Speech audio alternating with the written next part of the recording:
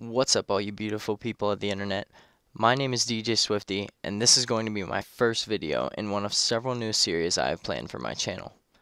In this series, we will discuss the current state of Fortnite, the upcoming changes, hotfixes, and patches. I will tell you what is changing, provide my opinion on the changes, and even open up the comment section for debate to allow you to express your personal feelings as well. Whether you're fully educated on the upcoming changes and just want to hear my opinions, or for those of you who are too lazy to read the patch notes but still want to know how the game is changing, don't worry, I got you, fam. So without any further delay, let's talk Fortnite. Don't have to say it to see the lines I have to paving for my constellation. Before we get into the latest update, I would like to point out that the background game footage you are watching is from after the latest assault rifle hotfix, which we will be discussing today. On November 22nd, the Fortnite team released this message, saying that after Monday's hotfix, they have been noticing a lot of discussion about headshot multipliers, and after internal testing, they are adding the following changes to assault rifles into the game as of November 22nd, 5:30 p.m. Eastern Standard Time.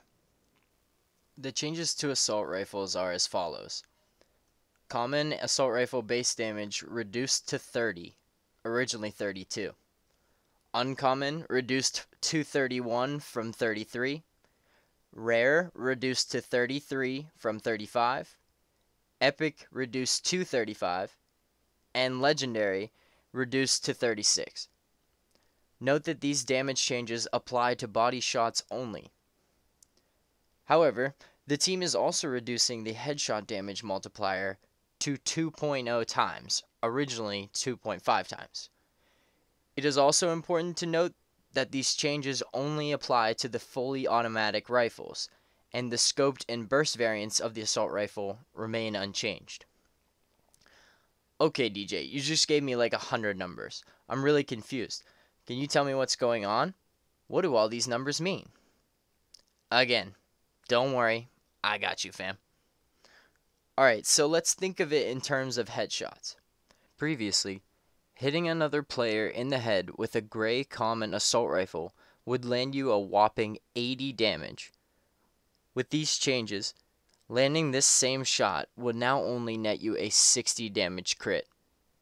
This changes everything. Often, especially towards the beginning of matches upon first landing, I found myself quickly eliminating players in 2 shots from my rifle, one to the head and a following one to the body, and this often came very unexpected. Now, rifle elimination seems smoother and more tactical. No longer should you just hold down the trigger hoping that you'll hit that one lucky shot with your rifle, but you should take the time to follow your target while tapping the trigger in order to maintain accuracy. So what does this change do to the current state of the game? I believe this change is a move in the right direction, as it makes the game much more competitive. Consider an enemy has just finished healing from bandages up to 75 health.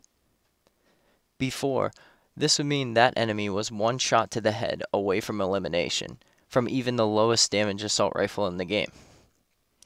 Now, it will require at least 2 shots from a common assault rifle to eliminate someone at 75 health, considering that the highest damage you can possibly do in one shot is now 60. This could make a major difference in a firefight, especially considering how inaccurate the assault rifles tend to be at times, and how quick certain players are to react by either jumping, changing direction, or building for their own protection. After playing a few games, I knew quickly that I was enjoying this new change. Before, I used to get so annoyed when I'd be picked off from behind in one hit before I was even able to do anything about it, but I now find myself having the time to react and make a counterplay whenever those situations occur. It even just seems to make sense. Now, even a legendary scar will still require hitting 2 shots in order to eliminate a target with 75 health. Because, if we math real quick, a legendary body shot does 36. Headshot multiplier at times 2. Carry the 1.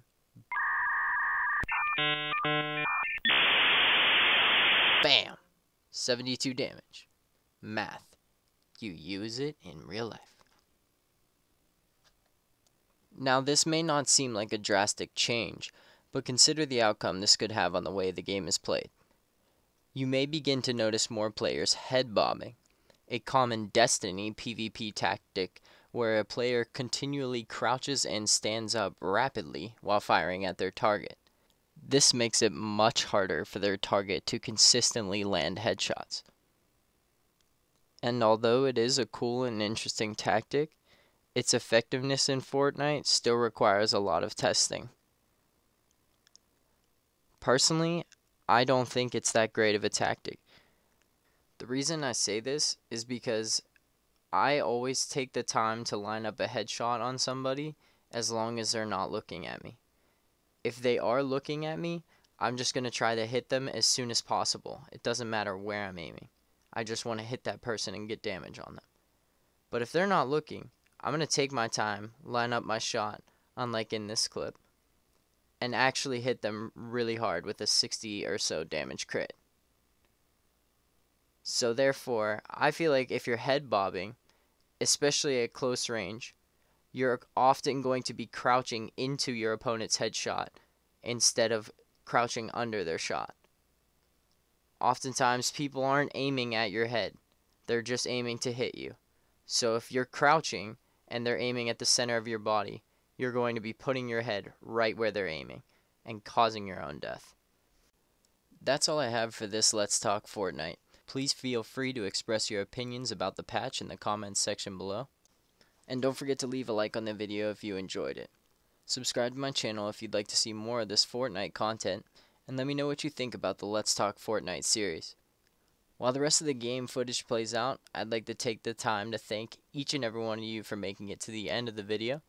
I look forward to hearing your thoughts about this new update, and I'll catch you guys in the next one. Peace out.